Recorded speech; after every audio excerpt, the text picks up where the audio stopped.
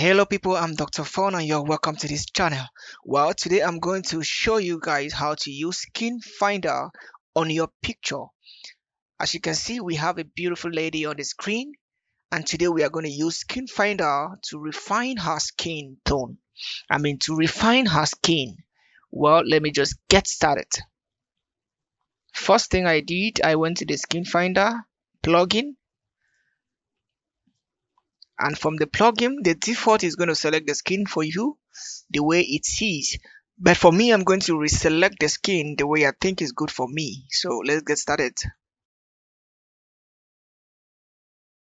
During the process of selecting, you can see selecting the other areas, but it's not a problem. It's because the skin tone with the areas are like the same colors.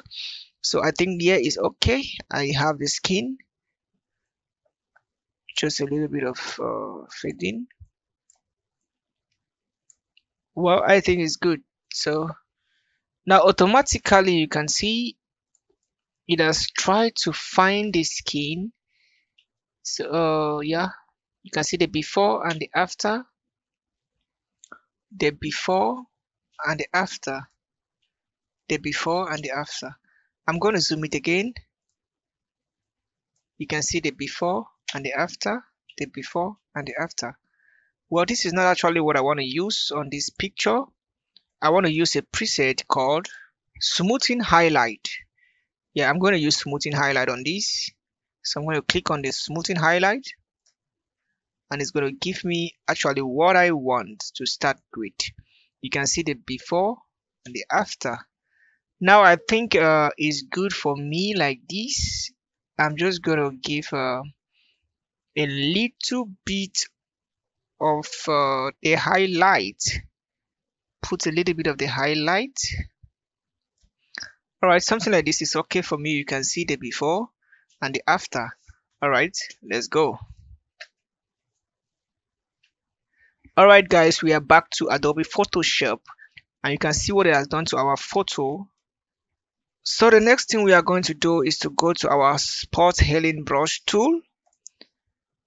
There you can add the size. So I just want to remove this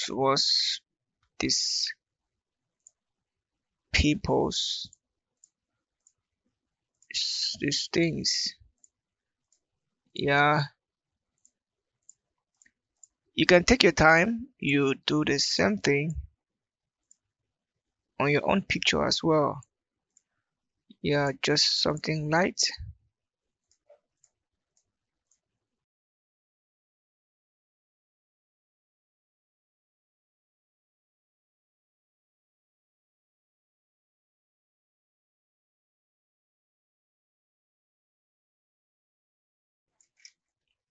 Alright guys, that is it.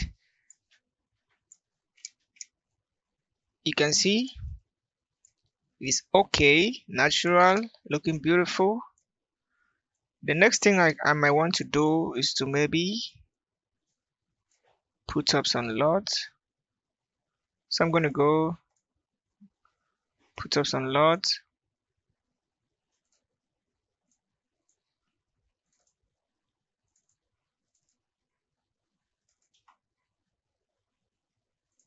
Die down the opacity just to blend it on the image. I think 30 is good.